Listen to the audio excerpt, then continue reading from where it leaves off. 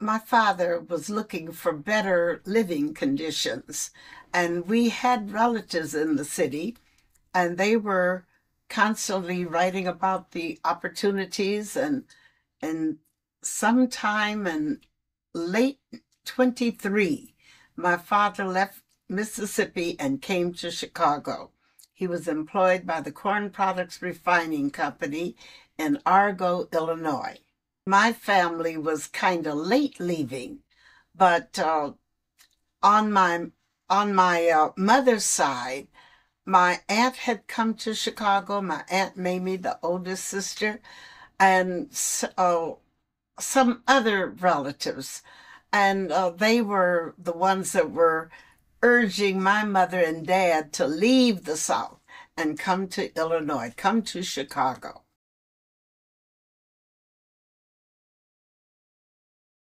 Well, they were looking almost as the Jews were looking for the promised land.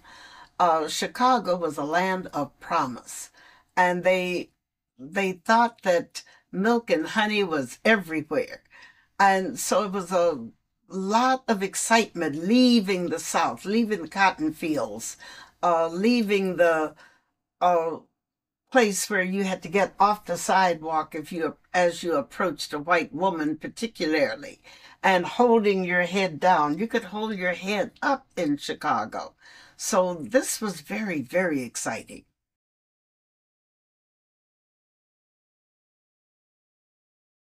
I suppose you would say that. In fact, I have learned in these latter years that my son was thought of as the rich kid. And, well, I thought we lived a very ordinary life. I was the second black person in Argo, Illinois to get off my knees and start working for the federal government.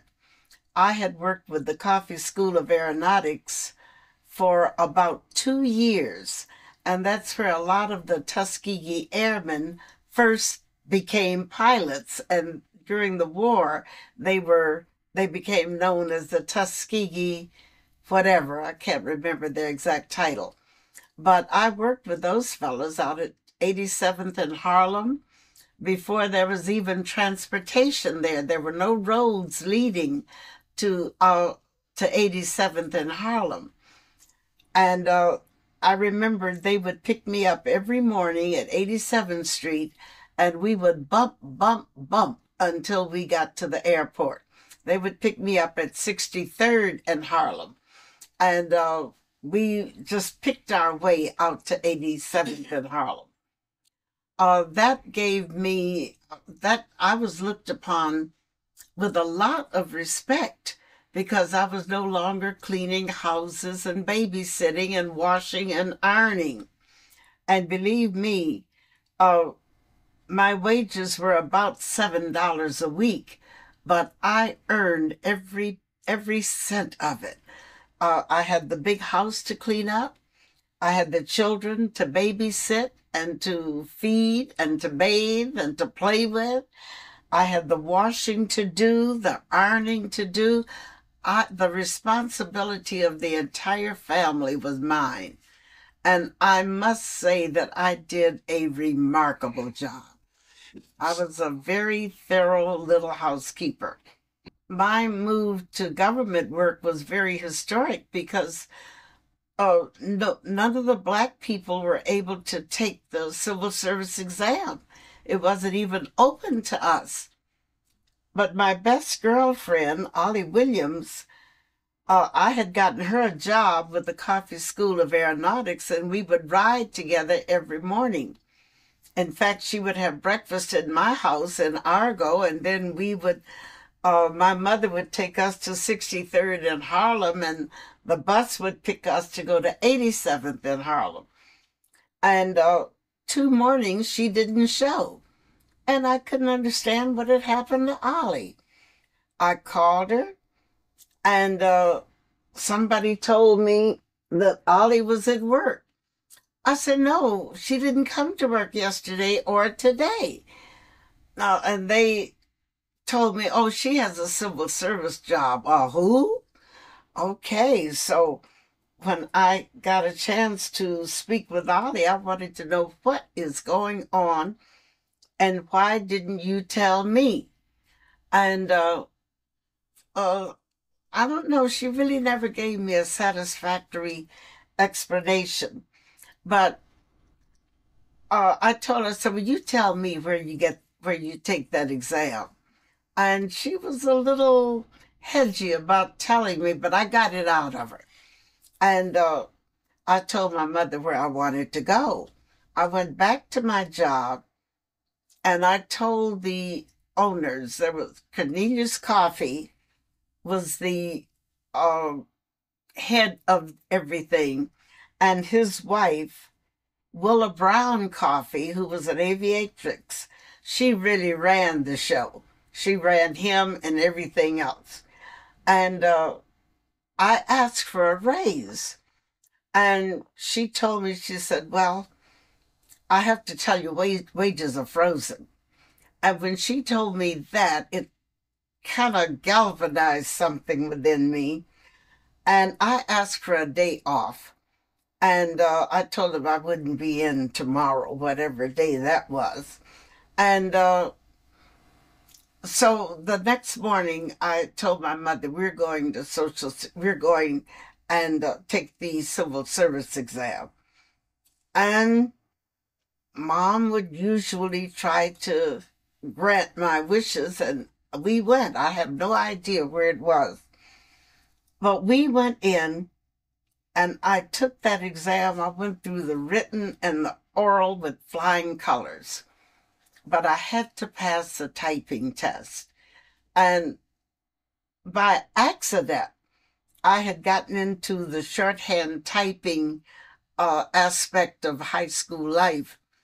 And I knew how to type. I knew the keyboard, but I guess I was as nervous as a cat on a hot tin roof. And I didn't pass the test. I didn't get the 45 words a minute. But the young lady in charge, who was also black, and that was a shock to me, Thelma Frazier was her name. She told me, she said, you go home and see a movie tonight and come back in the morning and pass this test. You can type. I can tell that. Oh my God. She said, go to the movie. She didn't know what a key, something she had touched, because going to the movies was something that I was not allowed to do. Even though I was grown, I had been married. My son was almost 2 years old. This was in 43. Lewis had gone into service. That was my husband. We had come to a parting of the ways, and he had been given a choice to go to jail or go to the Army, and he decided to go to the Army. And but I still couldn't go to the show because Mama was still the boss. Now, I was 21 years old, I guess. But anyway, I told Mama that I had to go to the show tonight. I said, the lady in charge told me to go to the show and to relax and come back and pass the test. And I was so excited about going to the show. And Mama gave in. She told me, okay, you can go to the show. And I thoroughly enjoyed that movie. I can't remember what it was, but that was the best show I've ever seen in my life, because I was watching it without fear of being discovered and given a licking when I got home, because Mama would apply the strap or switch or whatever she found handy. And I went in the next morning and I zoomed through that test. I mean, it was really a matter of post-hypnotic suggestion, I would say, because I went through that test with flying colors and I was hired. And the funny thing about it was I got a bigger salary than my friend got. She started working at $1,220 a year, and I got hired at $1,440. So that made me, oh my goodness, I was on the real high step. We had a telephone, and that put us in a class all by ourselves. There were about 2 or 3 families on our block with telephones, and we were the first ones. Uh, the next thing, we had a brand new Ford automobile. Now, it wasn't brand new then. We bought that Ford in 1933. It was a 1933 Ford Deluxe sedan with 4 doors, but it had no heater and no air conditioner. It was just a stripped down Ford. And but when my mother bought that car, she had the lights turned off, she had the gas turned off, and she disconnected the telephone. We had to put everything we had into paying the $33 a month car note. And it was predicted that Alma was going to lose that car and lose that home she's living in. And instead of losing it, my mother paid the last 3 months ahead of time. She took the man $99 before she could drive back to the house, which was less than 3 blocks. The news was on my street that Alma had paid for that automobile. Everything you did was news, particularly with some families. And the Mallory family, which was Earlene's, where her roots, and the Gaines family, that was my mother. And there was one more, Ruby Johnson. Those 3 women, what they did was the pattern for everyone else to follow. But nobody ever bought that brand new automobile. My mother was the only one. And she was the only driver. My stepfather did not drive. But being church people, usually they were dealing with church work or school work. My mother was quite a community person because as long as I was in school, she was in school. And so was Ruby Johnson, and Rosie Mallory couldn't be there because she worked. But my mom would report back to her. So they had their little network going.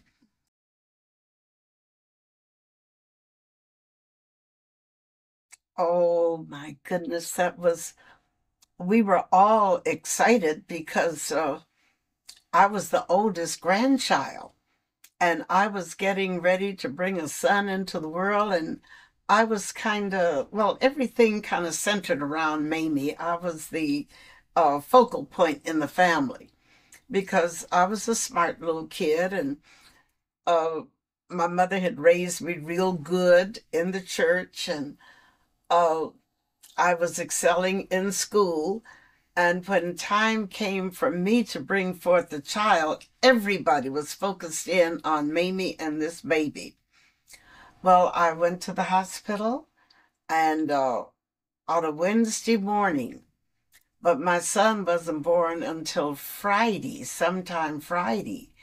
And I was having difficulty with the birth. He was a breech baby.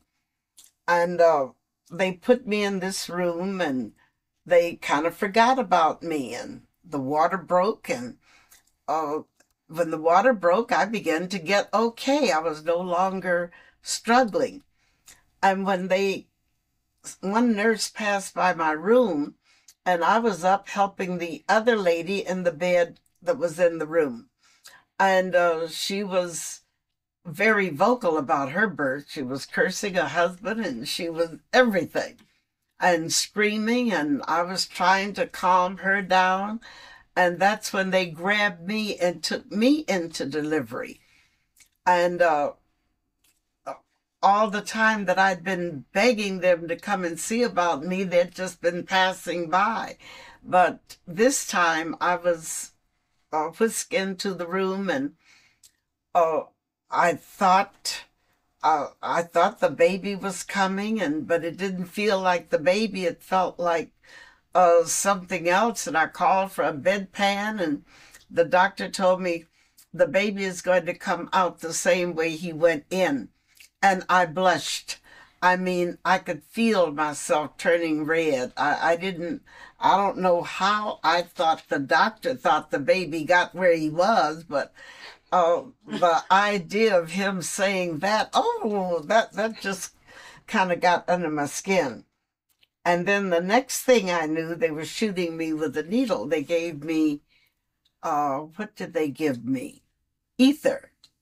Uh, they shot me with a needle, then they put a cone over my mouth. And I didn't want that thing over my face. And well, the next thing I knew, I was waking up. The baby had been delivered, but it was a forceps delivery. And when they brought the baby to me, I saw scars here, scars on his nose. He was kind of scarred up a bit. And I said, oh, what an ugly baby. And Emmett jerked his head. I mean, a wee baby, just hours old. But it looks like that he looked up at me and he began to cry. And oh my God, I said, oh, I pulled him to me. I said, honey, mother loves you. I was trying to make up for what I had said because it seemed that he had reacted to what I said. And I didn't see him anymore. I don't know whether he might have been 2 weeks old. He might have been a month old. But I became, I had an infection following the birth. Mm. Mm. And so they had to keep us, we were isolated from one another. They kept him in the hospital for 2 weeks because the umbilical cord had wrapped around his left hand and his right knee, and that's why he was coming breech. Well, they got that straightened out. His knee was swollen, his arm was swollen. And when they got him, oh, passable is what I used to call it, they sent him home, but they kept me. Then they brought him back to the hospital and sent me home. So we missed one another again. He was a month old before I really got a chance to have him as my own. And I was so disappointed because my little baby had turned from a little white baby with blue eyes and blonde hair to a little brown baby. He wasn't really brown, but he was so much darker. And I wondered, was that my baby? And Mama said, oh, yes, this is your baby. Because the comment had been made at his birth that give him 30 days and he'll look the way he's supposed to look. And certainly enough, in 30 days, he was Emmett Till. Well, we got along wonderfully together, except that I did have to put him on a formula. Wasn't able to breastfeed him. My milk was either it wasn't enough, it was something wrong.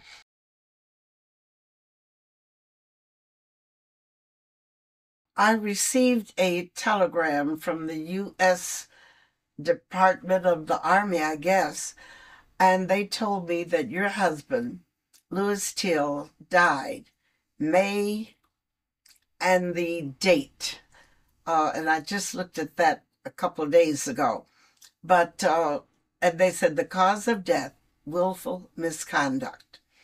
And that was all they told me. Finally, they sent me his, what few possessions he had, which consisted mainly of a ring. I can't remember anything else that they sent me, but they sent something. And I put the ring away because I had no use for the ring. And I wasn't ready to give it to, Emmett couldn't use it. He was too tiny. And he was only about 3 or 4 or 5 years old at the most.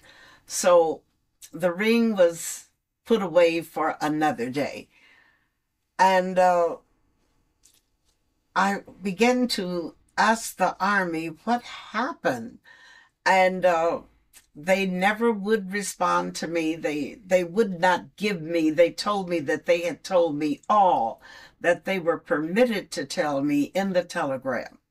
And that's all I ever heard until Senator Eastland got the information that I had been trying to get.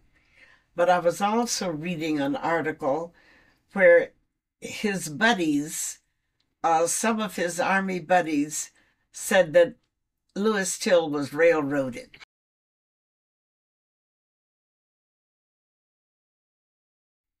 I gave him the ring one day before he left going to Mississippi. And he was very excited about the ring. I mean, he really appreciated that ring. And before he left, he started running up the steps to board the train because we could hear the whistle blowing. And he was going to join Papa Mose and Wheeler Parker on the train. And we were at 63rd Street. The train originated at 12th Street.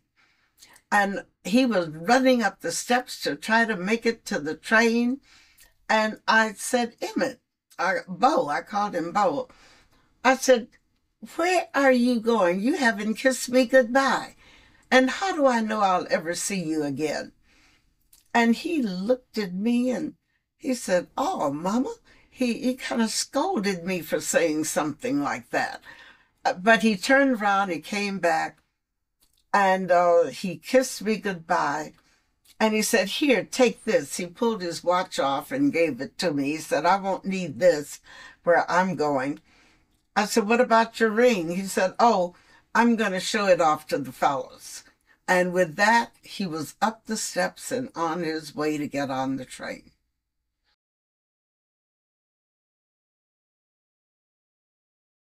Well, to me, he was perfection. You know, we mothers don't see much wrong with our sons. And I only saw Emmett in the evening. I was at work during the daylight hours when he was up playing and doing other things that little boys do. But my mother never had any complaints about Emmett. She never told me that she spanked him. I mean, it seemed that he was just a kid that did what he was supposed to do. And she took him to church with her, so he was brought up in a church environment. My stepfather thought he was perfection. Mr. Gaines, he was the most wonderful stepfather in the world. But one day we came home from church, Mother and I, and Bo was straddled Papa Tom, and he was taking his finger, putting them in his nose, and Papa Tom tears were coming out of his eyes. And when I saw what Bo was doing, and Papa was letting him do it, I grabbed him and I whacked him on his rear end. I said, you don't do that to Papa Tom. And Papa Tom raised up and he cursed me for everything he could think of because I had hit that baby. The one and only time that he ever showed any ill will towards me, but he told me to keep my hands off of that boy. So, and the kid had him crying. He knew better. Well, at age 10, we had moved to Chicago. We had gone to Detroit. And I had left Detroit and returned to Chicago for the first time. I'd lived in Argo all my life. And there were just the two of us at 64th and St. Lawrence. But I had moved my uncle, my father's oldest brother, and his wife in on the first floor so that Emmett would never come home to an empty house. There was always somebody there to receive him and that he had to account to. And at age 10, We were 10 when we moved from Detroit back to Chicago. And we moved in about November. And later on the following year, Emmett told me, he said, if you can go out and make the money, I can take care of the house. And I dumped the house on him. I mean, it was just like I was carrying a load, and I laid it down. And that kid really took care of my house. He swept, he mopped, he helped me to lay rugs, he helped me to lay tile. I mean, he was an able-bodied help around the house. Later, he told me, he said, now, Mama, I could do the laundry too. And I went down and made sure that he knew how to operate the wringer machine. And then I forgot the laundry. He did the laundry. Then he decided that he could pay the bills and shop the groceries. And I remember the first time I gave him $100 to go and pay bills. And I was shaking like a leaf on a tree because $100 was a lot of money. And we didn't have checkbooks at that time. Didn't even know the use of a checkbook. But Emmett went down to State and Madison. He paid a bill that I had at one of the leading stores there, and then coming back south, he stopped at Sears and the Fair store and paid the bills there. He came all the way back to 63rd between Cottage Grove and Stony Island, and he paid my telephone bill, my light bill, my gas bill, and he had about 17 cents left. And he put all the paid bills on the dresser along with the change. And he let me know that he knew that was his, but he would wait for me to give it to him. He wouldn't just take it. And my aunt had given him permission to be out a couple doors away. And that's where he was. And when he thought I was home, he came home. And I complimented him on what a beautiful job he had done and even brought me the change. He said, well, I left it there. He said, but I earned that. I said, you certainly did. And I gave him that and an extra $1.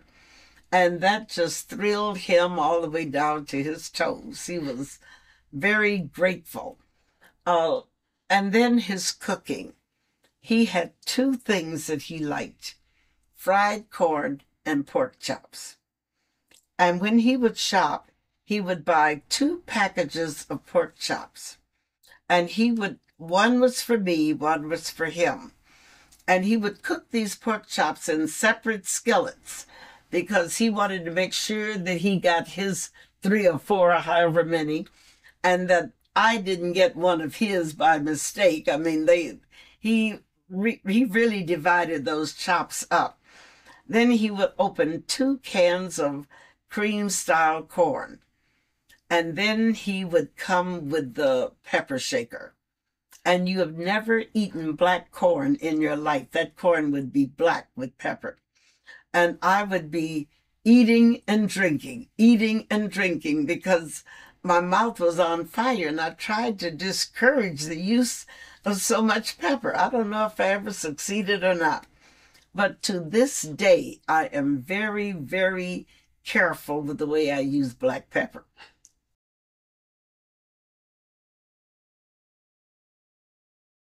Papa Mose was in town. He had come into Chicago to bury a friend of his. And while he was here, it was decided that 2 of his grandsons would return home with him for the summer. Well, Emmett was very close to the grandson that lived in Argo, Illinois, because we live next door to one another. And Emmett, even though Wheeler was 2 years older, he and Wheeler were just, they were almost soulmates. And when Emmett found out that Wheeler was going, he turned the heat on me to let him go. We had already planned our vacation, and we were supposed to be leaving for Detroit, Michigan to pick up a cousin, and then we were going to drive to Omaha, Nebraska and visit with her relatives there. And Emmett had been promised that he could even drive on the highway. We were going to let him try his driving skills on the highway, and which I did not agree to, but that's what Jean had told him, and I wouldn't go against Jean. And while we were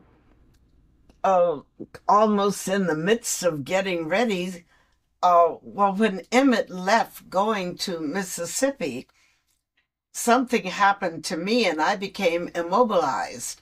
I couldn't walk. I was feeling fine, but my legs just wouldn't support my body. And by the time I got back home from the train station, I was forced to crawl up the steps. And so that persisted for a week. But in order for Emmett to go to Mississippi, my mother and I felt it would be necessary to speak to Papa Mose and give him some words of caution for the boys. 3 Chicago boys going to Mississippi, and they're going to be with at least 3 or 4 of Papa Mose's boys, and it was time to really zero in and help these Chicago boys survive the summer. And they laughed at us. They thought we were so silly, Mama and me, for us to be coming over about this one little chick. Well, that's all we had. We had one little chick. The rest of them had many sons, many daughters. They were loaded with relatives, nieces, nephews, etc. But we just had the one. And the argument that Emmett used to get me, that made me cave in, he said, well, Mama, how is it that you and Mamu could take 2 of Uncle Mose's daughters and raise them? And we had taken Thelma when she was in 3rd grade, and she was in 2nd year teachers college then. Laretha, we took her in 7th grade, and she had finished high school and had gone to work to help Thelma make it through Chicago Teachers College. And Emmett couldn't understand how I could take them, and they hadn't even been back to the South to see their parents, and yet you won't let me go for a week. And that really got to my mother, and it got to me. So we were both coming over to the daughter's house, to Moses Wright's daughter's house, who was the mother of Curtis Jones. And we were going to meet up over there. I didn't know she was coming. She didn't know I was coming. But I was parking on the east side of the street, and she was parking on the west side of the street in front of their house. And that's when they laughed. Oh, they thought that was the most ridiculous thing, how concerned we were about this one little kid. And we laughed at one another. I didn't know you were coming. Well, I certainly didn't know you were coming, but we arrived at the same hour. And we went in and we cautioned Papa Mose and we talked to the boys. And I said, well, we need to pray about this. And Mama said, well, I've already prayed. And we finally gave our consent. And then we had to stop. We had to unpack and repack Emmett because I had his things, they were kind of interpacked. And when we got all through, we were supposed to meet Papa Mose down at the 12th Street station, but we just couldn't make it. So we went to the 63rd Street station, and that's where Emmett and I parted. And that's when my legs gave out. Nothing wrong with my knees, ankles, anything. But the strength went out of my legs, and they would not function. I don't even know how I got back to my car, but I did. But by the time I got home, I was reduced to crawling.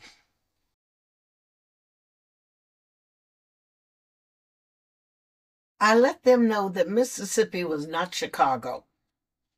And when you go to Mississippi, you're living by an entirely different set of rules. It is yes, ma'am, and no, ma'am, yes, sir, and no, sir. And Bo, if you see a white woman coming down the street, you get off the sidewalk and drop your head. Don't even look at her as she passes by. Now, I was really going to extremes. I didn't know that that was really the custom down there. But I have read since then that that was the custom. You get off the sidewalk and you lower your head. You don't look a white person in the eye. And I guess I made things as scary as I could possibly make them. And I just had to instill it in him, what to do and what not to do.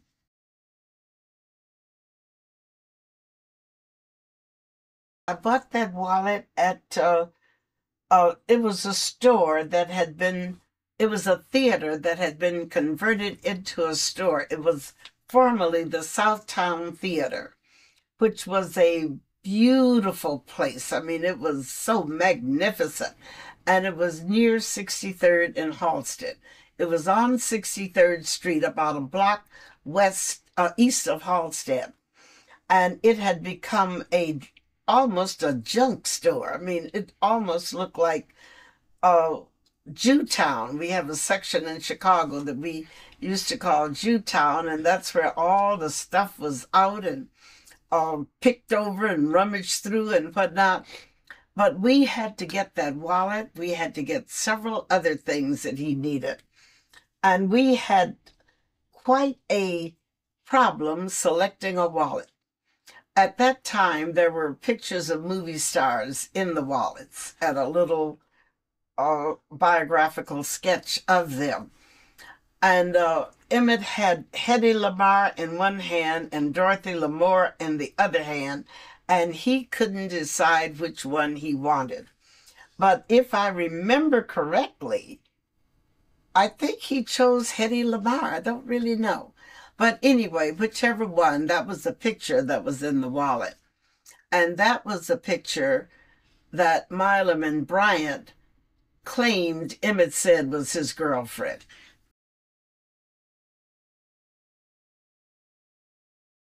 In order for Emmett to take this trip, we had to pick up a few items in order for him to go. And one of these was a wallet.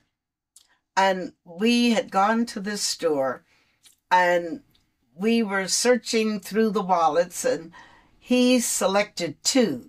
One had a picture of Hedy Lamarr, one had Dorothy Lamour. And both of these were sort of his favorites. And he was having a lot of difficulty deciding which one to take. But if I remember correctly, he took the one with Hedy Lamarr's picture in it. And that's a picture that he had in his wallet that Milam and Bryant said was his girlfriend.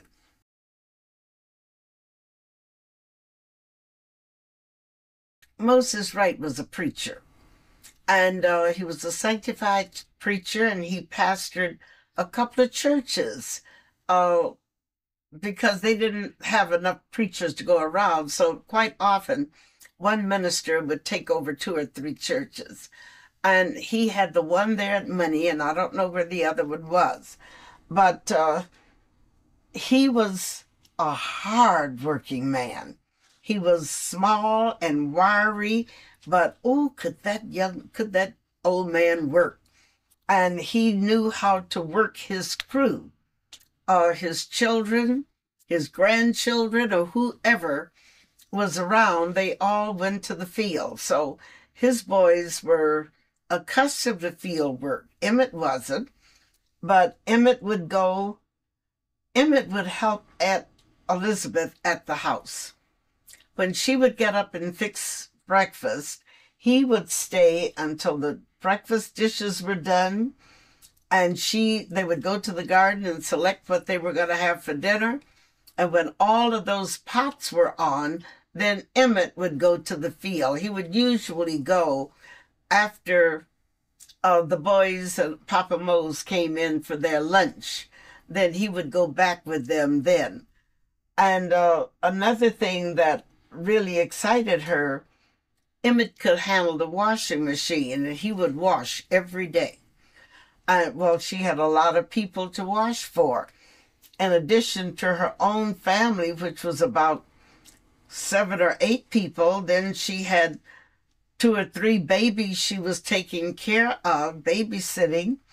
And then her stepdaughters would bring their laundry over and she would wash for them. I mean, it was an ongoing wash cycle.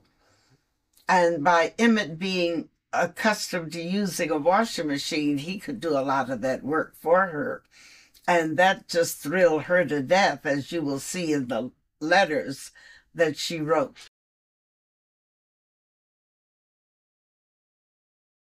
Now I wonder if he did. He seemed to be taking it all in what I was telling him, but there was something about him that made me think he thought I was exaggerating, which I was. I was trying to exaggerate. If I could go high enough, things could soak into his head that you have to be very careful. And now he told me that he understood, and that's all I could go by. Now, the other boys were accustomed to going to Mississippi, not Wheeler, but the other boy, Curtis. And oddly enough, Willie Mae, his mother, would not let him go when Papa Mose, Bo, and Wheeler went. He didn't go until the following Saturday. Maybe he arrived a couple hours before the men forced their way in. Mm-hmm.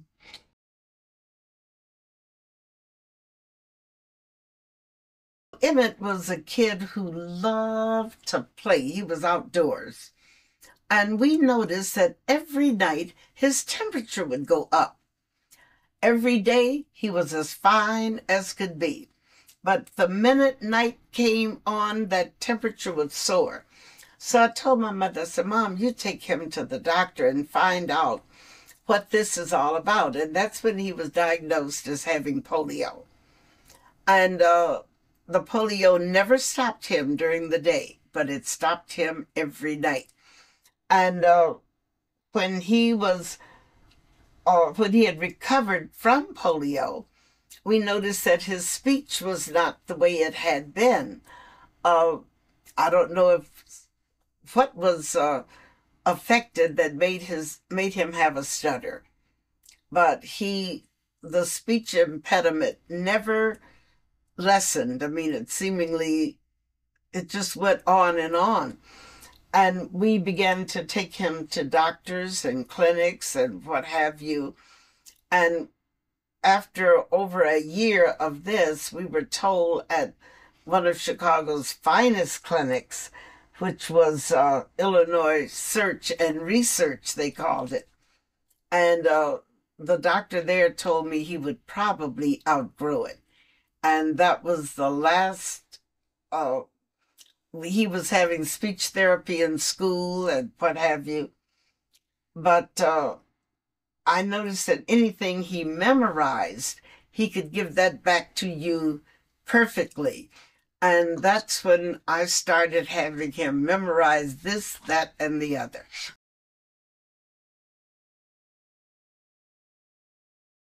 According to a visitation I had the Wednesday after I received the message that Emmett's body had been recovered from the river, for the first time since that Sunday, I went to bed. My mother prevailed with me to go and lie down. And when I went into the room, and I had gotten pretty comfortable, but of course, you know, my mind was going like a washing machine. And all of a sudden, a presence filled the room. It was just like a huge cloud, and it filled every corner and every inch of the room. And I recognized that as the presence of God Himself. And I began to talk to Him, and I was uh, speaking in a scolding voice, why?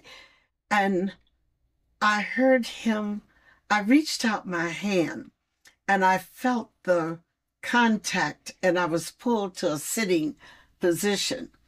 And I began to ask the Lord, why Emmett? I mean, he was a church-going boy. He was a good kid. And it seemed to me that he had been punished for this, just unreasonably punished. And the Lord began to talk to me in a booming voice. They were not words. I didn't understand a single word, but I knew everything that was being said. It was like it was a boom, the roar of thunder, but I could understand what was being said. And the thing that the Lord said to me was, Emmett did not belong to you. You should be grateful to have been able to keep him for the short time he was on the earth. But Emmett was mine. I sent him here to do a job, and Emmett has done that job well. The Lord told me, He said, I've taken one, but I will give you thousands. And I puzzled over that briefly, because I had been wanting more children, and I had never conceived again, and I just wondered where the thousands were coming from. But the Lord went on to say that His Son Jesus came here that men might have a choice between eternal life or eternal damnation.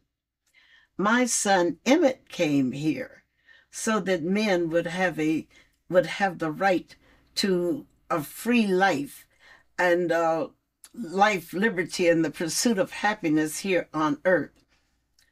And He said, Emmett has done his job, and now it's up to you to do your job.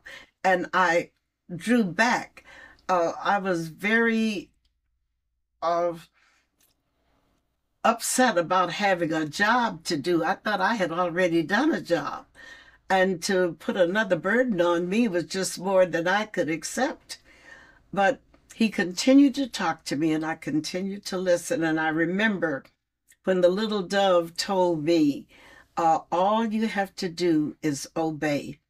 And I decided that I would be obedient to the voice of the Lord. I knew who I was talking to. And when the conversation closed, I could feel the grip on my hand easing. And as it eased, I went back upon the pillow, and I went sound asleep. I didn't wake up until late the next morning, and my mother came in the room and began to call me, because she didn't know if I'd had a heart attack and died or what. But she awakened me and persuaded me to get up and have breakfast. And that was the first meal I remember eating since I'd gotten to her house that Sunday morning.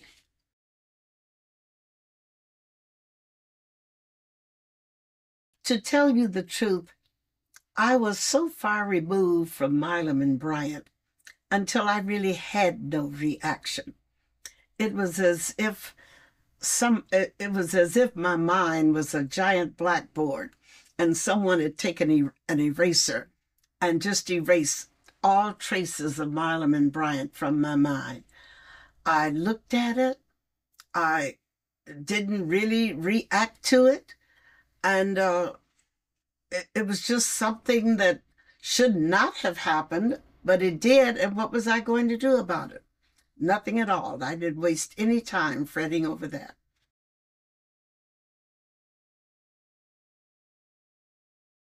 It's said to Black people that we can no longer go along with customs as they are and grin and bear it. we have got to shake these shackles off. We've got to stand up. We've got to be men and women. And when the pressure, when people begin to oppress us, we have to resist. We cannot take this sitting down, lying down, running and crying. It's time to get up and do.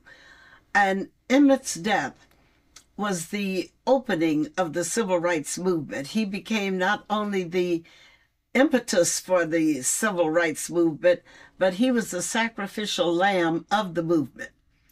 And when people saw what had happened to my son, men stood up who had never stood up before. People became vocal who had never vocalized before. And people decided that they were going to shake the shackles of intimidation. They weren't going to live this way any longer. And there was even a group that was forming to go to Mississippi and fight for a life, for a normal lifestyle. I understand that they were discouraged somewhat.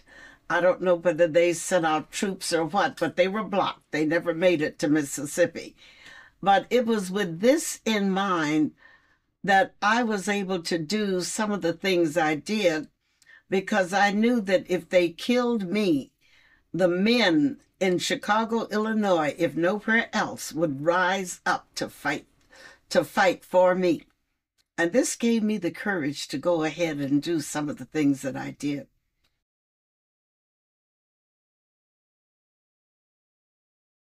I stayed in Mount Bayou because it was an all-black town. And there was a doctor there by the name of T.R.M. Howard. He was revered in that particular part of the country.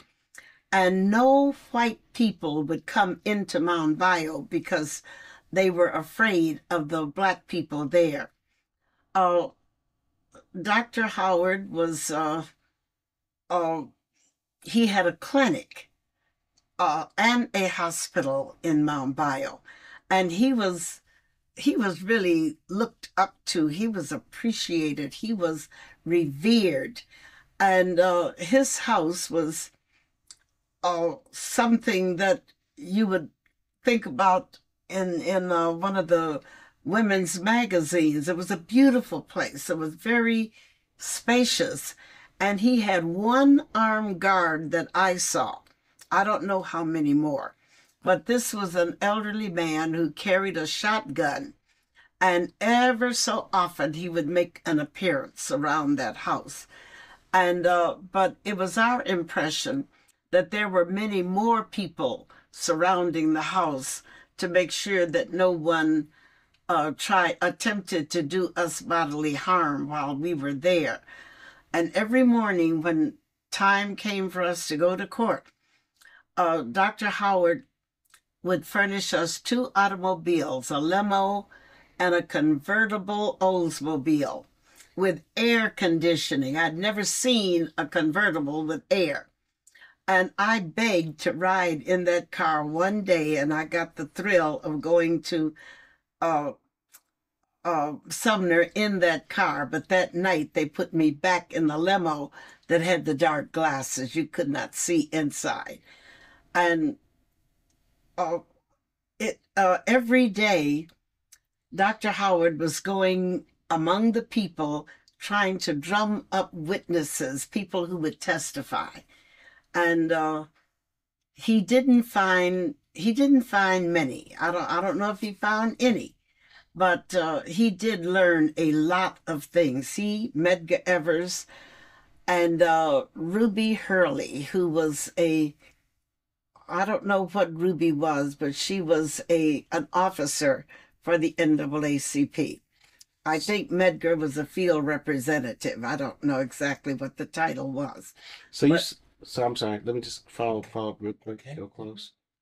Those 3 people were instrumental in trying to find witnesses, getting Moses Wright in and out of Sumner. And I understand that one time they shipped him out in a casket. I knew that with the armed guards and with the people looking out for Dr. Howard and for his guest, I felt that I would be safe.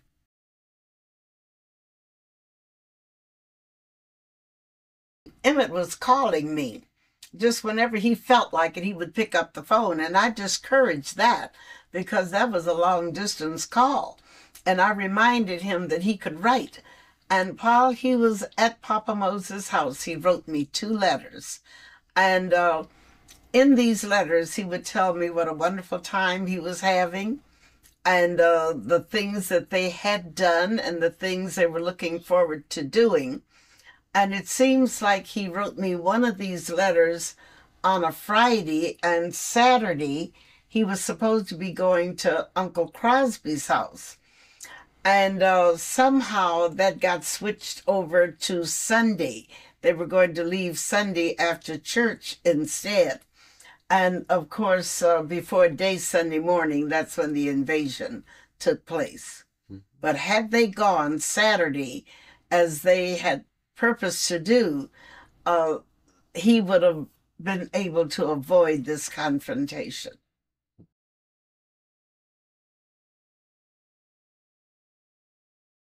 A day before he left for Mississippi, I gave him his father's ring. And when I gave it to him, he really expressed a lot of excitement over getting Lewis's ring. And he put it on his finger and it fitted because Emmett was kind of stocky, but it was a little bit loose on his finger, but not enough to hurt. And you would see him ever so often looking down at his hand. And when he got ready to leave, when he departed from me at the train station, he said he was going to keep the ring and show it to his friends.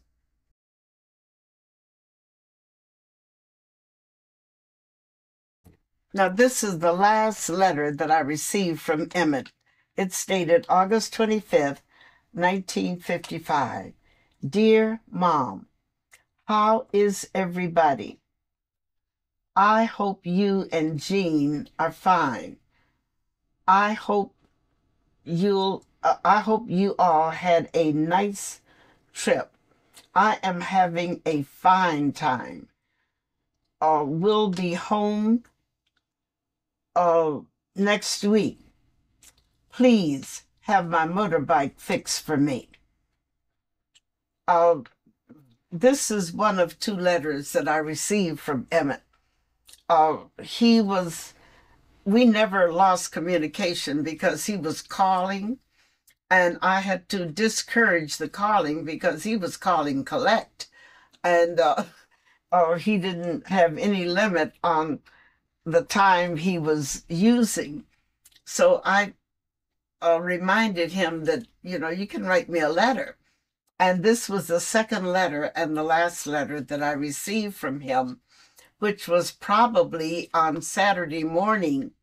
And he was taken out of the house before day Sunday morning. And I didn't hear about it until 9:30 Sunday morning.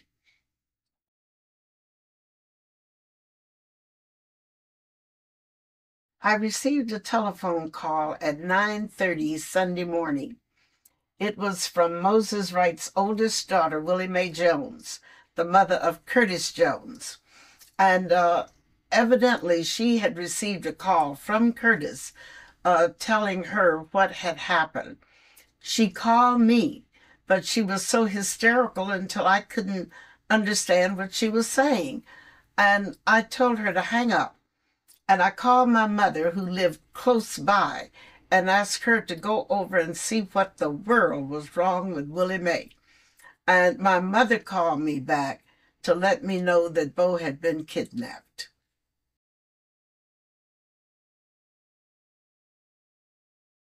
Oh, my goodness.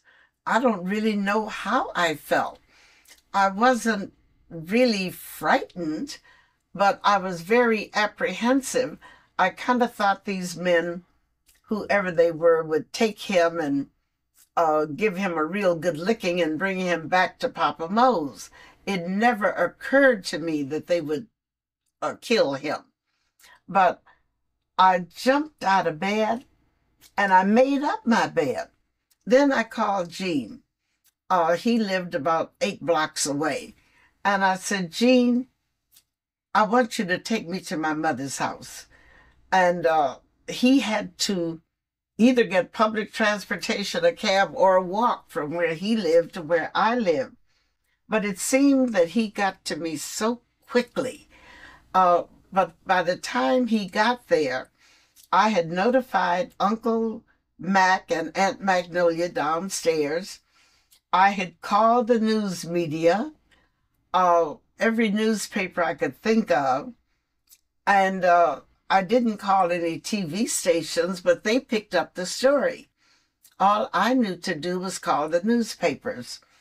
And the Daily News wanted to talk to me at length, and I told them to meet me at my mother's house, which was on the west side, gave them the address. When Gene got there, I was ready to go. And Gene was stopping at every stop sign and stopping at every red light. And I didn't have time for that. I told him to move over, pull over. And Gene did what I asked him to do, and I took the wheel. And he said, oh, you're going to get a ticket. The police is going to stop you. I said, well, I hope they do. Then they can put the siren on and get me to Mama's house faster, because there was no stopping. I had to get to Mama. And when I got there, surely enough, the Chicago Daily News was there. They were waiting on the steps for me to arrive.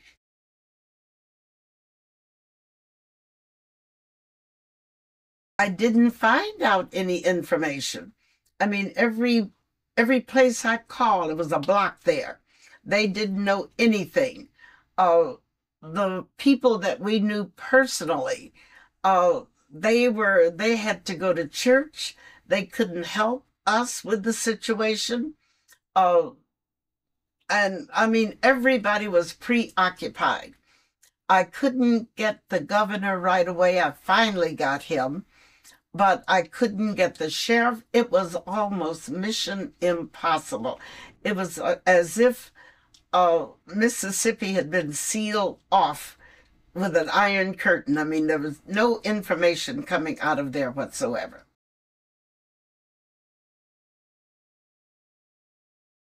I didn't even call any black people for help.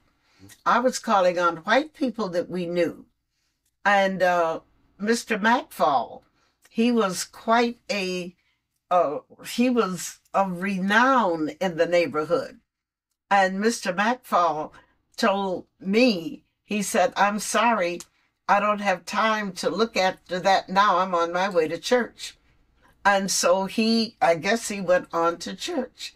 And everybody we called had something they had to do, and they could not change their plans.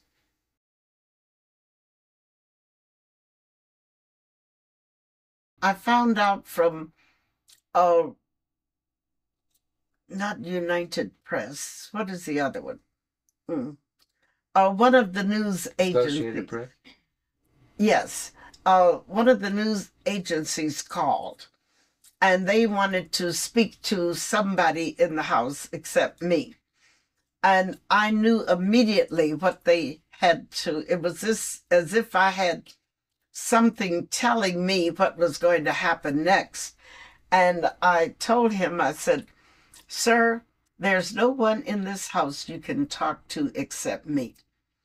And I want you to just give me the news slowly so I can write it down. I don't want to make any mistakes.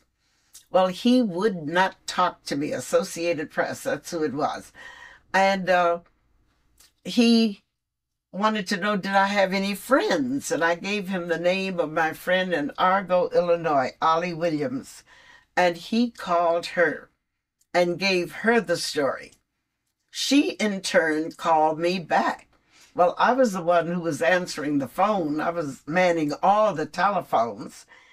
And she wanted to speak to my mother. And I said, Ollie, the message you have, you cannot give it to my mother. You've got to give it to me. I said, Mama can't take it. And I said, because I want details, and nobody is going to take the details as I will. And she finally was persuaded to give me the message. And she described how his body had been found, how Moses Wright had identified him by the ring on his finger. And she told me about the gin fan that was around his neck, wired with barbed wire around his neck and the other end to that huge gin fan. And he was thrown into the Tallahatchie River.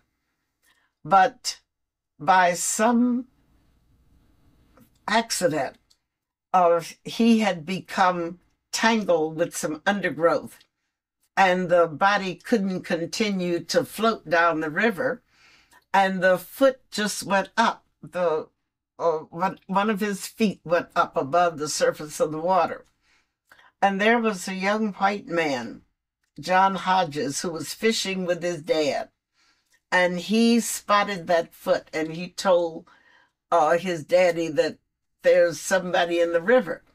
Well, the search for Emmett Till had become very intense.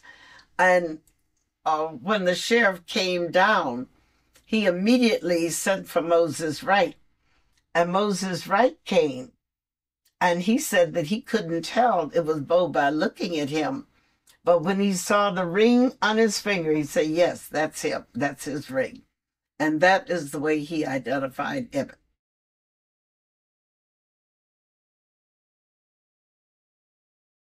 Oh, my God. Those words were like arrows sticking all over my body. And I had had this visitation by this little white dove who had told me, I will lead you, I will guide you, I will take care of you. All you have to do is obey. And as Ollie was talking to me, I was trying to write, and I would stop her ever so often because my eyes were so full of tears until I couldn't see. And I needed to clear my vision, and then I would go back to writing. And she was so reluctant to give me that information. She wanted to talk to my mother because my mother was she was the force in the family. But I had looked at my mother and I realized that my mother, this is one thing I was going to have to do. Mother could not do this one for me. And when I began to make the announcement, that Emmett had been found, and how he was found, the whole house began to scream and to cry. My mother fell prostrate on the floor. And the people that were able to, they were around her. They had just sealed her in. And I stood up and went towards her. And as I approached her on the floor, I felt a surge of something like electricity coming from her to me. And I stepped back because it seemed that if I stayed there, I would zap all the life out of her body. So I moved back and I began to tell the people, give her air. Get from around her, get her head up. I was telling them how to take care of Mother. And that's when I realized that this was a load that I was going to have to carry. I wouldn't get any help carrying this load.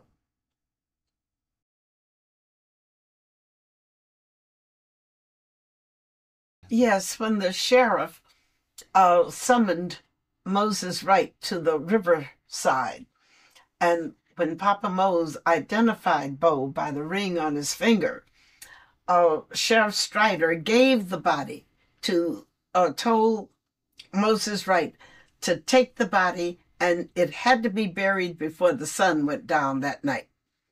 And Moses Wright was very obedient. He took the body to the church cemetery. They had dug the grave, and they were preparing to put Emmett in the grave when Curtis spoke up and said, "Granddaddy, are you going to bury Bo without talking to Mamie?" And that stopped them. They ceased operations. And he said, "I need to call Mamie." And his grandfather told him, "If you can get a call through, go ahead and call her." And they waited to see what Curtis would be able to do. But he went to home after home after home, mostly white homes in the area, and no one would allow him to use the telephone. In the meantime, when we got the word and I was able to get the house quieted down, I told them, "It's something we have to do, and I don't know what it is, and you're going to have to help me think." And I was telling them how futile it was to be crying. I said, "We don't have enough tears to cry for Emmett Till. The world will cry for Emmett Till." And my aunt spoke up and she said, "Call the undertaker. Call A.A. Rayner." Well, we did that. And A.A. Rayner is the one that reached the people, the right people in Mississippi, and laid claim to the body. But he was very skeptical. He called back and he wanted to know. He said, "It's going to cost $3,300 to get the body out of Mississippi." And he wanted to know, could we pay it? And I told him, "Mr. Rayner, regardless to the cost, I want the body." I said, "If I live, I'll pay you. If I don't live, somebody else will pay you. You will get paid." And I was able to live up to that promise. When we buried Emmett, enough money had come through my hands that I was able to pay him in full, and I had about $250 left, which I put in a savings account. They wanted to get it in the ground as quickly as possible. They didn't want nightfall to catch that body unburied.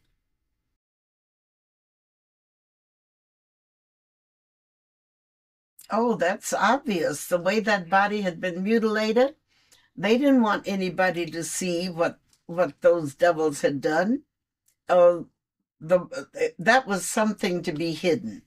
It was not to be advertised. It was not to be photographed. It was not to be even heard of anymore. Just bury this body and let's get on with our lives. That they wanted that body in the ground as quickly as possible. They didn't want any fanfare about it at all. Okay, great. And they had no intention of letting the body out of Mississippi. What do you mean? They were not, shipping that body to Chicago was not something they intended to do. And it took the intervention of a white undertaker that A.A. Rayner communicated with. And he, in turn, went to the black undertaker, who was a subsidiary of his, they had a white and a black branch. And it was through the white owner that we got the body on the train. I was told that the train wouldn't take the body because of the odor. And, I was told a lot of impossible things. But I didn't waver. I said, "I want the body. I want the body." And when the body arrived at 12th Street Station, I went down to receive the body. And to my surprise, there were hundreds of people there. And when I looked up and saw this huge box, it was almost as if the box crushed me to the ground. And one of the things that was foremost on my mind, I wanted to see I had to see what was in the box. And it was then that I was told about the uh, affidavits that had been signed, the Mississippi seal that was on the big box, the box inside that one, and the third box that housed the casket. All of these had seals and padlocks on them. And it was not to be opened. And Mr. Rayner tried to explain to me that he would be in trouble with the Mississippi authorities if he opened the box. And I didn't care anything about the Mississippi authorities. I wanted to get in the box. And when he just told me he couldn't do it, I reflected a moment and I asked him, Mr. Rayner, do you have a hammer? And that kind of startled him. And he wanted to know, what are you going to do with the hammer? I said, I haven't signed anything and I haven't made any promises. And if you can't open that box, I can, because I'm only expecting one box with a casket inside. But there was a box within the big box, and then another box was inside the second box, and then the casket was inside the third box. And when Mr. Rayner agreed to go into the box, that's when we found all of these other padlocks, 4 padlocks in all, and every one with the Mississippi seal on it.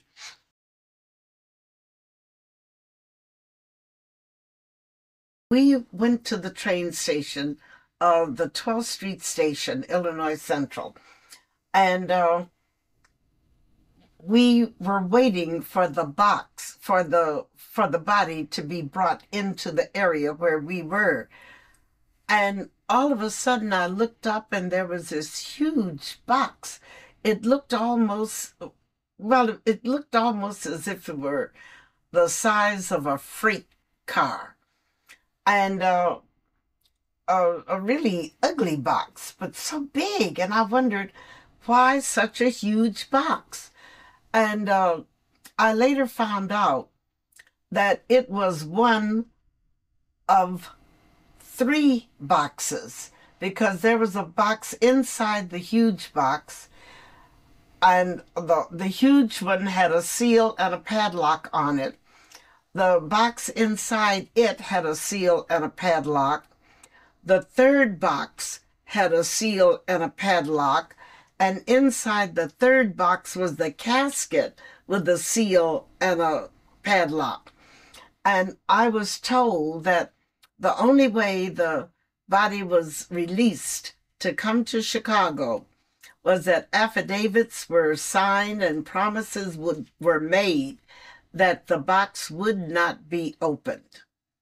And of course, I objected to that immediately. I mean, when I went up, when I saw the casket, it seems as if during that time, between then and the time I actually looked over in the casket to see what Bo looked like, I had a sensation that every bone had turned to steel. And I looked, I mean, the sensation was so intense until I looked at myself to see, could I see the physical changes that were taking place in my body. And my father and Jean were on either side of me to hold me up. And I told them, turn me loose. I said, I'm not going to faint now. I've got a job to do. I've got to try to figure out what this is. And they had, when I looked inside the casket, all I saw was a huge something in a body bag with a lot of white pellets all over the body, all in the bag. And I told Mr. Rayner, I said, I can't see what's in the box. I mean, you're going to have to wash it off so I can see it. Well, they were very patient with me. They took the body to the back of the casket of the funeral parlor, where they dressed the bodies, where they present them, get them ready for presentation. And they took him out of the body bag and they washed him off and they called me back and let me look at him there. And when I glanced at his face, I had to turn away. I just couldn't look him in the face. And I remember I started at his feet and I checked certain checkpoints all the way up until I got to his neck. But one thing I observed was that he had not been castrated. He was all there. But that rumor has persisted that he was castrated and his intimate parts stuffed in his mouth. Well, that was not true. I felt that that box was on top of me, crushing me to the ground. I felt the weight of that box. And I was not prepared to see anything so huge. And I had no idea how I would feel when I observed what he was returned to me in. I was totally unprepared for that.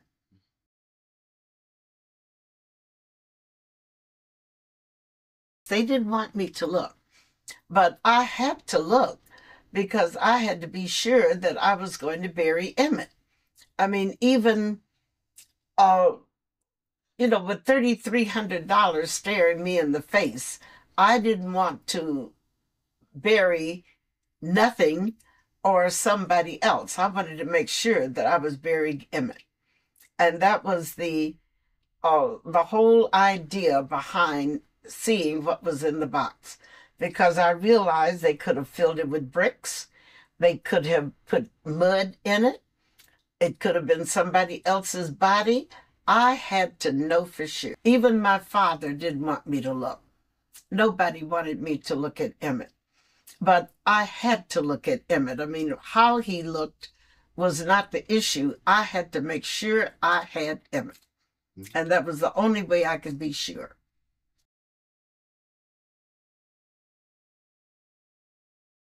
I started at his feet, and there were little things that I could identify on my way up to his head, because after all, I'd been bathing him for a long time.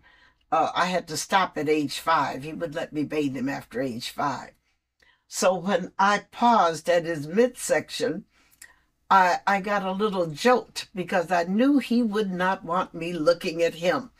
But I saw enough that I knew he was intact. In fact, there were very few blemishes on his body until you got to his neck. And all of the scarring, all of the beating was about his head. And I saw that his tongue was choked out, and it was way down below his chin. And it was such a big tongue. I didn't know human beings had tongues so big. And as I came on up, I noticed that there was the right eye was lying on midway his cheek. And I noticed that his nose had been broken, like somebody took a meat chopper and chopped his nose in several places. I looked for this eye and it was gone, just as if somebody had picked it out with a nut picker. And I went back to examine his ears, because his ears were not attached to his face and the end of it curled up a little bit. And I couldn't find the ear. I only found a portion of an ear. And I wanted to know, where is that? As I kept looking, I saw a hole, which I presumed was a bullet hole. And I could look through that hole and see daylight on the other side. And I wondered, was it necessary to shoot it? It seemed like that was the final insult, the shot through the head. But I also noticed that the forepart of his face and the back of his head were separated. They had come down over his head with a not an axe, but a hatchet. That's what Willie Reed, I think Willie Reed said that. And the front of the face and the back of the head were in separate pieces. And Mr. Rayner asked me, he said, "Do you want me to touch the body up?" I said, "No, let the people see what I've seen." I said, "America needs to know what is going on in the South." And I turned to Gene. I said, "Gene, what are your thoughts?" He said, "Well, that's Bo, all right." He said, "Because I'll never forget his head." He said, "And I gave him that haircut." Gene was his barber. So not only did I have my verification, I had Gene's as well. When I glanced Emmett's face, I had to turn away. I could not focus on his face. And I decided then that I would start at his feet and work my way up, maybe gathering strength as I went. And when I got to his ankles, I noticed those little sharp bones in his ankle. Okay, that was Emmett's ankle. And I came on up his leg until I got to his knee. And his knees were like my knees. He didn't have knobby knees. A lot of people have knobby knees, but he had flat knees. And I said, "Those are his knees." And I came on up to his midsection. And I just paused long enough to note that he was still intact. Nobody had castrated him or anything like that, as the rumors had it. And I kept on up until I got to his chin. And then I was forced to deal with his face. And that's when I noticed his tongue hanging below his chin. And I noticed that the size of the tongue, it was unbelievable. It was bigger than the tongues that my mother used to cook, the beef tongues that my mother used to cook. And I was amazed that a human being's tongue would be so big, but I don't know if that was due to the body being waterlogged or what it was. But I moved on up from the chin until I saw the eye that was lying dangling from the eye socket and about halfway the right cheek. And I looked on the other side, and that eye was completely out, as if it had been picked out. I noticed the bridge of his nose, which had been, it looked as if it had been chopped.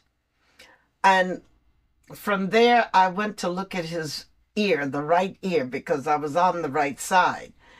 And I noticed that the part of the ear that I was looking for was missing. And I wondered, where is his ear? And I couldn't identify the ear because it was non-existent. But I saw this bullet hole around the temple area, and I could see daylight through the bullet hole. And I wondered why. Was it really necessary to shoot him? Because by then he should have been dead. That body wouldn't, he wouldn't be able to take all of that punishment and yet be alive. But I also noticed that the front of his face and the back of his head had been chopped with something like a hatchet, and the face and the back of the head were separated. Now there's a picture that was taken by Jet magazine, and on the left side you can see all the thread they used to sew the back of the head and the face back together to make it one unit. And Mr. Rayner asked me, he said, "Do you want me to touch the body up?" I said, "No, Mr. Rayner, let the people see what I've seen." I was just willing to bear it all. I think everybody needed to know what had happened to Emmett Till. And but when I came back that evening, I was amazed at how much better he looked than when I had seen him. The eye was gone, the tongue was back in his mouth was all pooped out like well, it was protruding. Uh, I saw the stitches on the side where they had sewn him back together. And I turned to Mr. Rayner. I said, Mr. Rayner, you have done a beautiful job. And he looked at me, but from what I had seen previously, he had done a beautiful job.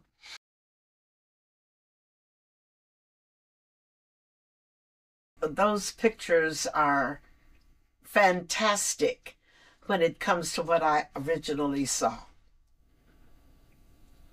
The pictures were 10 times better than Emmett looked when I looked at his body unretouched. He did a whole lot of work. They closed his mouth, they removed that eye, they got his tongue back in his mouth, they sewed his head and skull back together. I mean, they did an awful lot of work.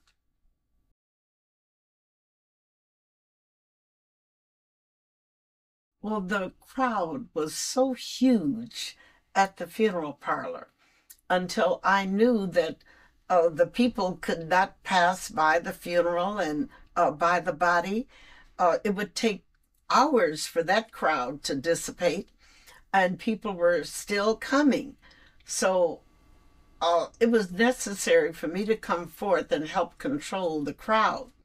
We had quite a few white police officers, and when they would push the crowd back, there would be an angry explosion. There would be swearing and everything. The white policemen were just not welcome.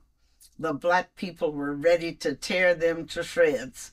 So they put me in a window, and I stood in the window and I talked to the crowd, and I told them that they would be able to come in and view Emmett. But please let us go ahead with what we had to do. And when we left, the body would still be available. And when I would talk to them, they would quiet down and they would ease up. But early Saturday morning, this was Friday evening, early Saturday morning, I received a call from Rayner. And he said, oh, would you please tell us where we can relocate the body, because they're going to tear my establishment off of its foundation. And I told him to take the body to 4021 South State Street. That was the mother church of the Churches of God in Christ in Illinois. And Bishop Isaiah Roberts was the pastor. And I don't know. I didn't call him and ask him, could I do this? I just did it. And oddly enough, he accepted the assignment.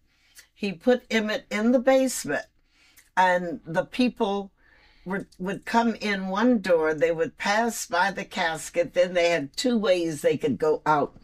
They could go out a side door, or they could go out the way they came in. So the people walked day and night. I got 2 or 3 reports from the procession that was going on there. And I was told that somebody had put out 2 number 3 wash tubs. Those are the tubs we used to bathe in. And they were being filled with money. And ever so often they would disappear. Well, they would disappear and they would put out 2 more tubs. And it seems that people were just dropping money like mad. And out of that money, I got enough to take care of the funeral. And I had about $250 left over, which I put in a savings account. Well, I knew that I could not tell people what I had seen. Number one, they wouldn't believe me. But if I had 200 or 300 witnesses, then all of us could testify to what they had done to Emmett. And I thought the world needed to know what was going on in Mississippi. And that was the only way they would know, would be for me to pull the cover off and let them see, let the world see what was going on.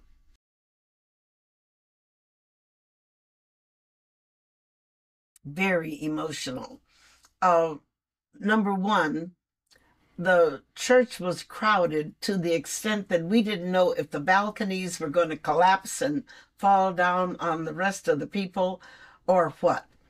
But again, I had to speak over the loudspeaker and tell the people if they would just be patient and let us have our funeral, we would leave and the church would be open for them to come and go as long as they wanted to. Because I thought that pretty soon the crowd would die down. It looked like all of Chicago was there. But this procession continued from Friday evening until Tuesday afternoon. We had Labor Day coming in there on a Monday. And that meant that all day Saturday, all day Sunday, all day Monday until about noon Tuesday, people were marching. And they said that about 1 in every 5 had to be assisted out of the building. They would just go into a faint. Pregnant women were coming and their families were trying to dissuade them from looking at what was in the casket. But they came anyway. And they had to tie off the State Street traffic because the crowd spilled from the sidewalk, which was unusually wide, all the way out into the roadway itself. And they rerouted the traffic. And Tuesday, when I got back to take Emmett and go to Burr Oak with him, they had to force an opening for me to get through. And we went in, we led the body out, and we proceeded to Burr Oak Cemetery. And I am told that that is the largest procession in the history of Chicago. And the only one might have exceeded it, and that was when Mayor Washington died.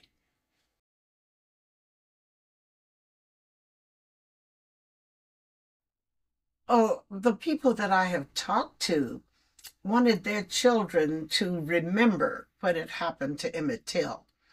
And they wanted them to uh, face up to reality that the Black man in America is not free. And this is all that I can say. They wanted their children to know the dangers of living in America because so many people sent their children south for the summer. When school was out, the kids would go south. And they wanted them to know that it is very hazardous in the South, so you have to watch your step.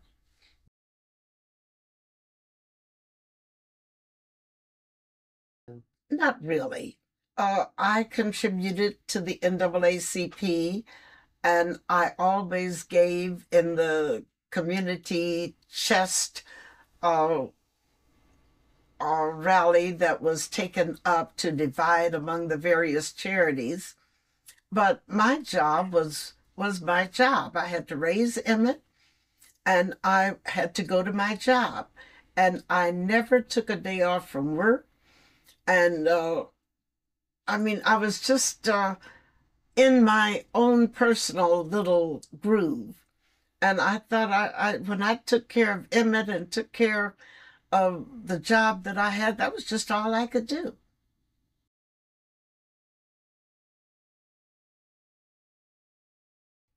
Well, number one, If I had had to hold all of this inside of me, I would have exploded. I needed to talk about it. I needed to wake people up. You know, it wasn't a job that I could do alone. It was going to take a lot of us working together to change the scenario. And there were so many people who were after me to come and speak. And I was afraid of falling into the hands of the wrong people. I didn't want to get involved with any communist or any disreputable organizations. So I went to New York and I asked Roy Wilkins, the head of the NAACP, to help me to set up my places of speaking for me, because I figured they would know who was legit and who was not. And in the meantime, he told me that my speaking would generate funds for them to send an attorney to Mississippi with me to fight my case. So I was more than willing to talk and gather the money to help this. What I didn't know was that the NAACP was broke following Brown versus the Board of Education. I read later in Jet magazine that in 3 months I had raised $250,000 for them. And that was, oh my God, that was money, money, money. Now it doesn't seem very significant. But in 1955, if you had $10,000 in your bank account, you were secure for life. You didn't have to worry about, you had no financial worries. So $250,000, that was really, they were on their feet again. So that's why I was able and willing to go and speak where they had me to speak.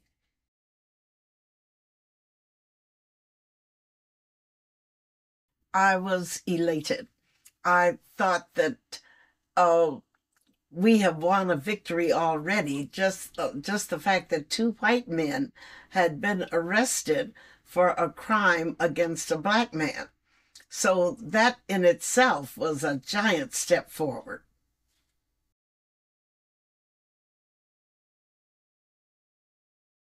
That it was a circus atmosphere.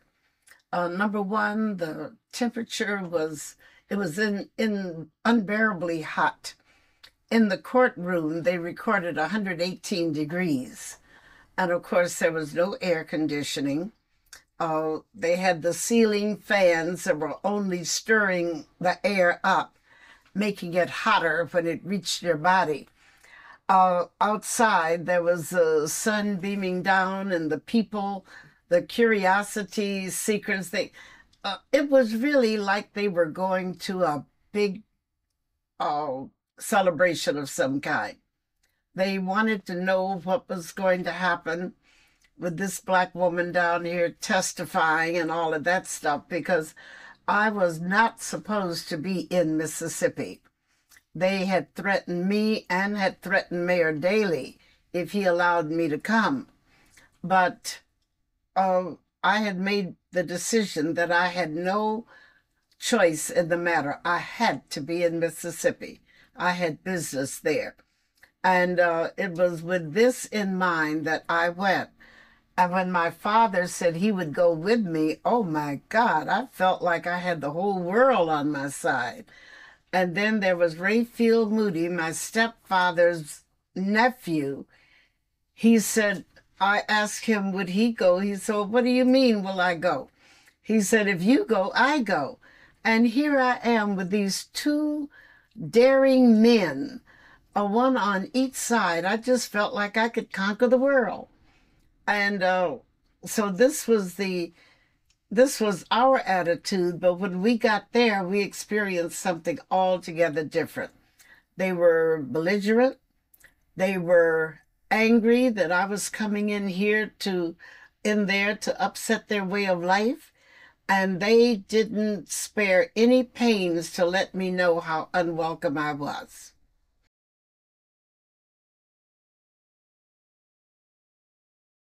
Like dirt. I felt, for the first time in my life, I felt like I was nothing. Uh, I was looked at and over. Uh, Other people were being served in the courtroom, and I was dying of thirst. And when we would try to get service, they would look at us like we were invisible and turn their heads and go in the other direction. There was nothing we could buy in that courtroom.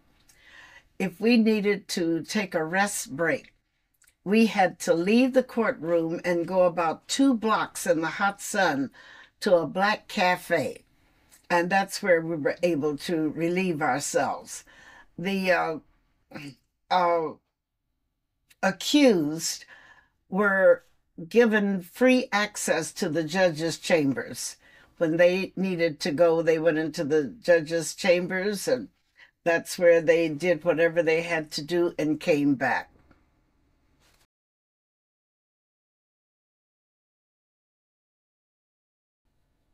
I didn't feel, I wasn't amused or thrilled by them having their sons on their knees, because they looked after their children during the proceedings.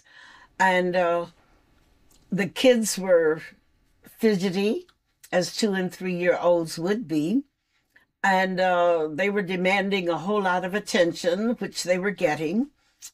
And they wanted to eat, they wanted to drink, and so did the fathers. They were eating and drinking, and that only increased our thirst. We were over to the left side of the courtroom in a little at a little homemade table that evidently had been made out of pine, I guess. It was very splintery. And the first day, you have a tendency to put your arm on the table. And every time I would touch the table, I would get the stick of a splinter, and it would pull at the fabric in my dress. So I had to learn to sit away from the table.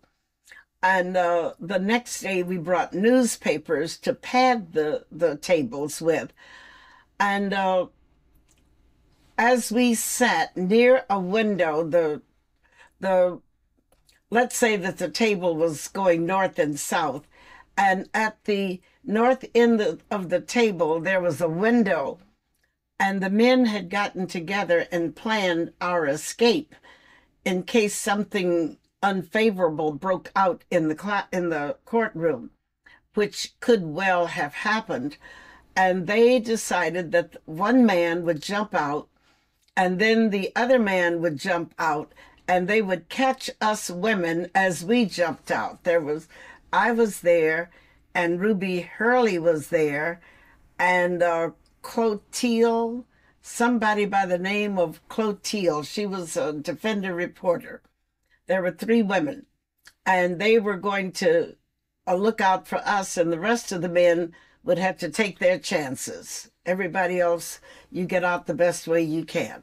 Yes, we had an escape plan whereby if anything happened in the courtroom that necessitated our getting out in a hurry, 2 of the men were to leap from the window to the ground and catch the 3 women, the 3 of us who were sitting at the black table. And then the rest of the men would have to get out the best way they could. They would have to take care of themselves. But it was just it was just amazing how tense that courtroom situation was. Mm-hmm. You were on the second floor, weren't you? Yes, we were. So that was kind of a weird. That, the first men would have to. Yes, the men were going to have to land, and then they would catch us. But fortunately, all of us were very neat in size then. Mm-hmm.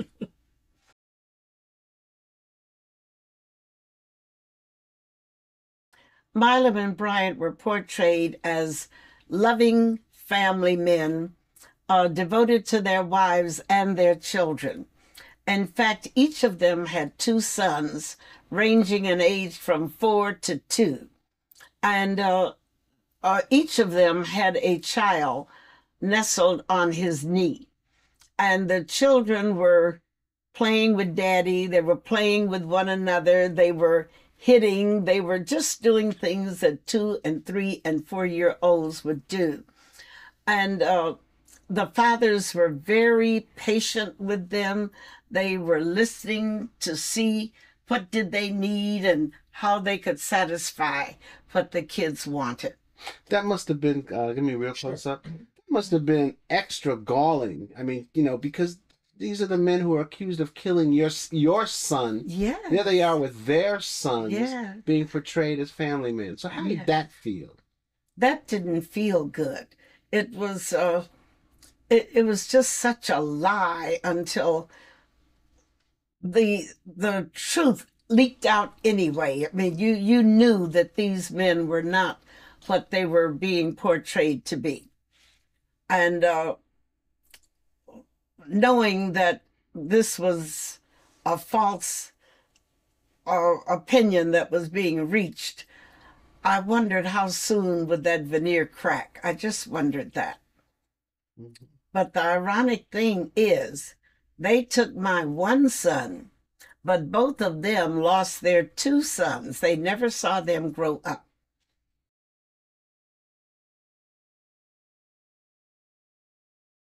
Well, never before in the history of Mississippi had any black man faced a white man and made an accusation against him.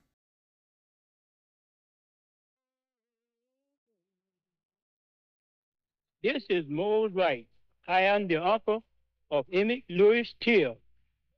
Sunday morning about 2:30, someone called at the door. And I said, "Who is it?" And he said, "This is Mr. Bryant. I want to talk with you and the boy." And when I opened the door, there was a man standing with a pistol in one hand and a flashlight in the other hand. And he asked me, did I have 2 boys there from Chicago? I told him I have. And he said, I want the boy that done all that talk. They marched him to the car, and they asked someone there, was this is the right boy? And the answer was, yes. And they drove toward money. That was courage. That was the peak of being courageous. I don't know why Moses Wright felt that he could do this. I certainly don't know why Willie Reed felt he could do testify. But they were just like 2 mice walking into a lion's den when they testified against Milam and Bryant. And to this day, we are wondering what gave them the courage. We know that it had to be the Almighty God, because without his help, none of us would have been able to do what we did.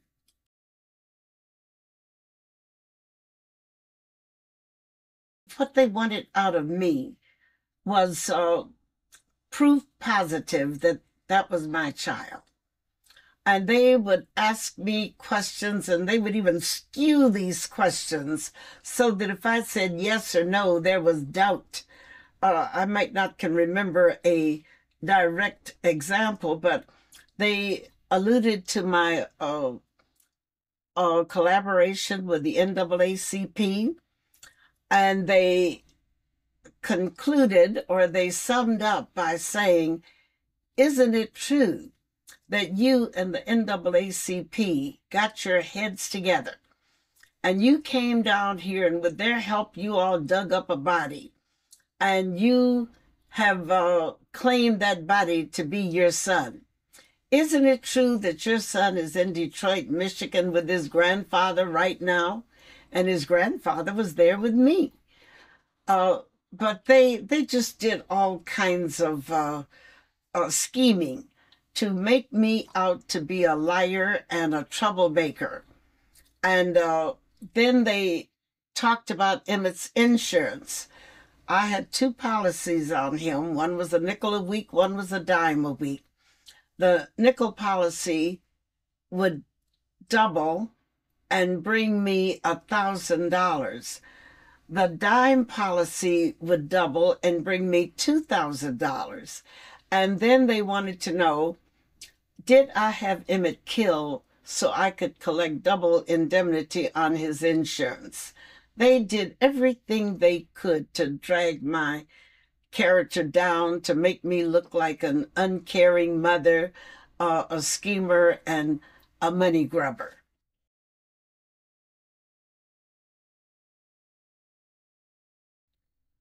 When the jury retired, I said to my group, I said, it's time for us to go.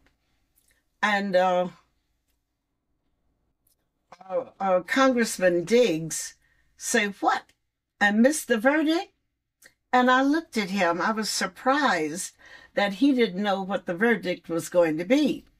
And I said, Congressman, this is one verdict you don't want to be present to hear. I said, the verdict is not guilty. And he looked at me and he kind of scoffed at me.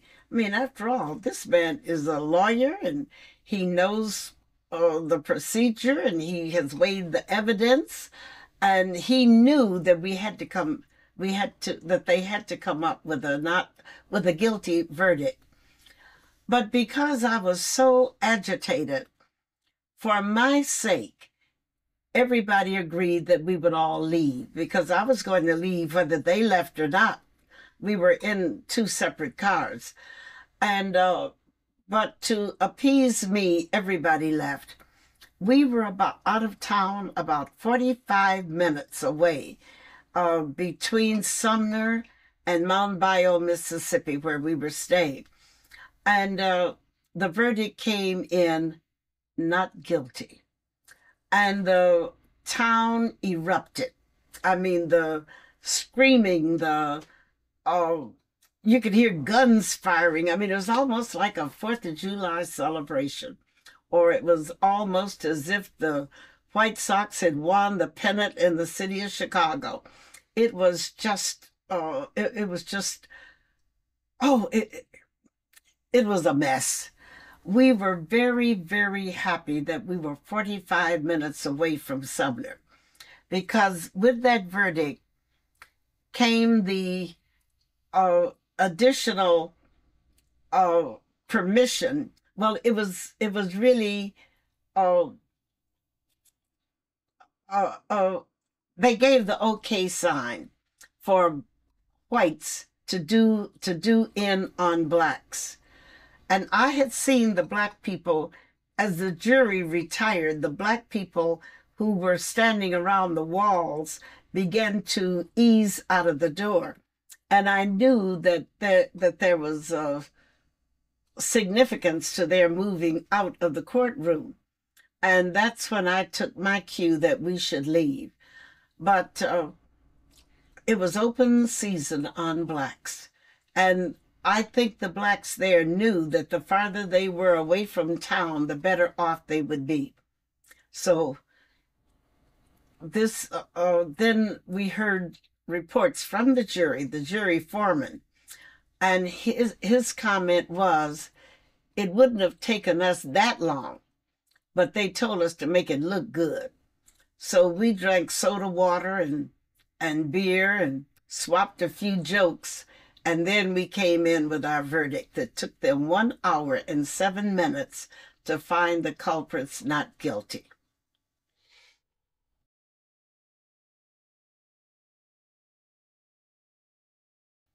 I think the Monday that we walked into the courtroom and we could not be seated because of our color, I think that is when my optimism took a downward turn.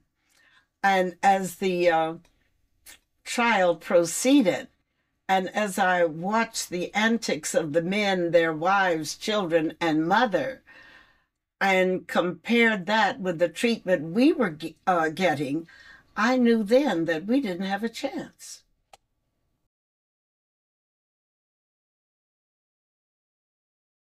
I saw Milam and Bryant. I've seen it on tape where Milam and Bryant were questioned after the trial and after the verdict had been given. And they were asked how did they feel or something to that matter. And Roy said, "I'm just glad it's over." And when they asked Milam, he repeated what Bryant had said. They were very careful not to give additional information. And they asked the women the same or a similar question, and their responses were very cryptic. And when it got to Juanita Milam, she said, "Me too." That's all she said.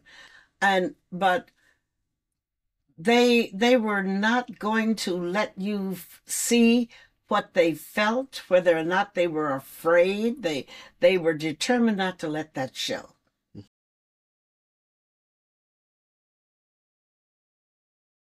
After the trial, even though they had been found not guilty, there was still hope had not died because they had to answer to the kidnapping trial.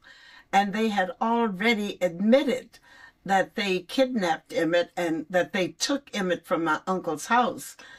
And so when that trial was convened, we just knew that justice was going to have to be done here. But that trial was thrown out because they were in a different county than where the kidnapping occurred. So that county had no jurisdiction over the case, so they threw it out. Yeah. And Moses Wright and Willie Reed went back to Mississippi for this trial. And now that took that certainly took a lot of courage. They had testified at the trial. They had escaped with their lives. And now they're going back into the lion's den to testify again. And when it was thrown out, it was up to them to get out of Mississippi the best way they could. They had no assistance getting them out.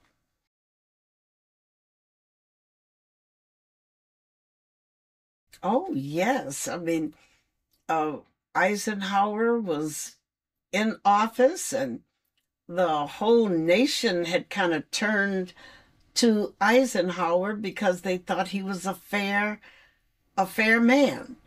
And blacks who had never voted Republican before turned to Eisenhower, helped to vote him in. But when I appealed to the president ended up going, he had a heart attack. He never responded to my telegram. And the next headline I read was they named the hospital he was in. And that was the only response we had from the president, was a heart attack, and everybody was concerned about his well-being. And no one was concerned about his giving a hand to help out with the Emmett Till case. No relief whatsoever. I also appealed to J. Edgar Hoover, and he finally responded by saying they had researched the case in its entirety and no federal rules had been violated. And therefore, the federal government there was no way they could enter the case.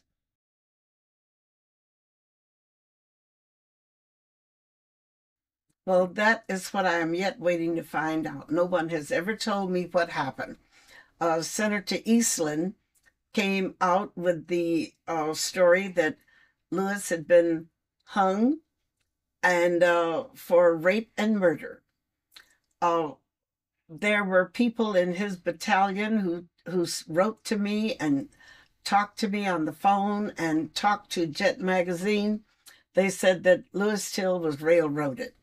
And they talked about him as being a giant of a man who was always laughing and kidding and playing around, and they could not envision him as being a murderer or a rapist. But Lewis was a terrific boxer, and he made money with his fist. And he was also a terrific gambler. He lost money with his gambling. That's one of the things that separated us, his not getting home on Friday with money to live on until the next Friday. And Lewis not only was good as a boxer, but he would send me V-mail envelopes with checks in them. I would get 3 and 4 a month at $100 a piece. And can you imagine what $300 or $400 a month meant? When the top wage my stepfather was making was between $24 and $26 a week if he worked overtime.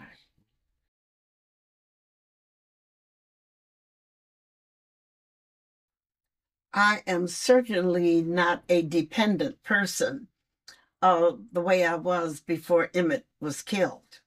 I was completely dependent upon my mother. I looked to her for guidance, to bear my burdens or whatever had to be done. And then all of a sudden, I realized that I could no longer depend on Mama. It was up to me. And it has made a stronger person out of me. I have been able to look beyond my needs and see the needs of others. And I think I've been quite a force in working towards those needs and building boys and girls up in their weak spots. I believe that the whole United States is mourning with me. And if the death of my son can mean something to the other unfortunate people all over the world, then for him to have died a hero would mean more to me than for him just to have died.